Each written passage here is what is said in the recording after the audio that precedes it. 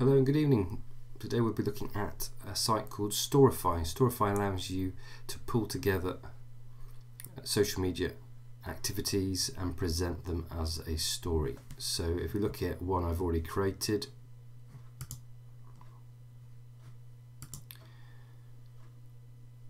so I had a teaching learning fair organised at my place of work.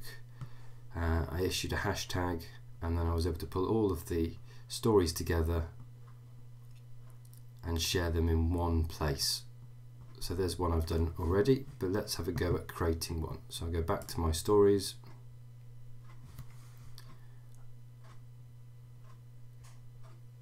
and you can click up the top in the top right hand corner and click new story.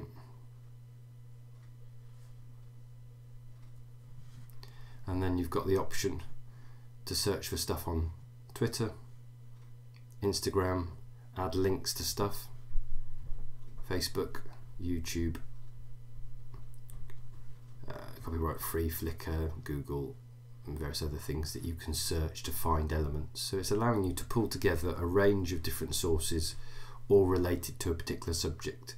I find it a really great way to pull together a social media post related to a particular topic. So you add your title in there,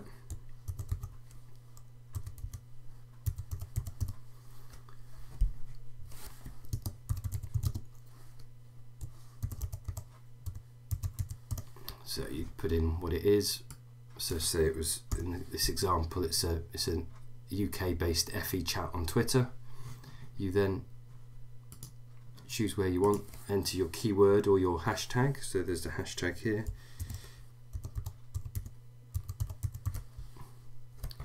And then you hit search and it will bring up all the results with that particular hashtag in. And then it's very easy. All you do is you just drag the elements that you like across in, and you can place them in the order. So you just drag them across, finding ones that you like the look of. You can add a description. You can also pick them up and move them around if you want to order them, and from the top here you can reorder it by the newest tweet or the oldest tweet. Having done that, you can click publish, and then you can share it or you can embed it. And it's just a really quick and easy way to capture and share activity that's happened in relation to a particular event. Or another way you could do it is just to search on a particular title. So it doesn't have to be a hashtag, it doesn't have to be social media. So I could choose Flickr, I could type in a topic,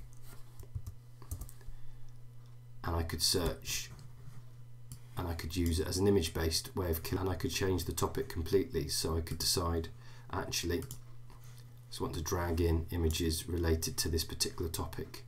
So it could be a great way for you to pull together images that students have submitted as part of an assignment, or a way of sharing images related to a particular topic of study. So it could be you study geography, you're pulling together those images, and then having finished, as I say, you can share it.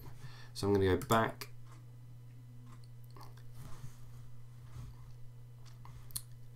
and then to share, all you do is you click share, and you can see you can share it as a story via Twitter, via any of the social media platforms available.